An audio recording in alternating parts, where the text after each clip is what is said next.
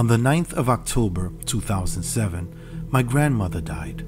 It was a rainy day and there was a very strange atmosphere around our town. I was so sad that I'd lost her. Then October 9th came around again. It was now 2008. I didn't even notice it was the day my grandmother died, but I noticed this strange atmosphere around our town again that was there the day she passed away. I didn't pay attention to it very much, so I walked upstairs to get something from my bedroom. When I opened the door, there she was, my grandmother.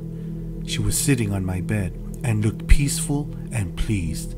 It scared the crap out of me. I ran downstairs and told my friend about it. We walked back upstairs, and when we opened the door to my room again, she was gone. I told my friend where I saw her and walked toward my bed. When I looked at my bed, I saw the spot where she was sitting. You could see somebody was sitting there, and the spot was still warm. I have never seen her since, but the sight of her peaceful face made me realize she is in good hands. She is okay, but still, it was a very strange experience.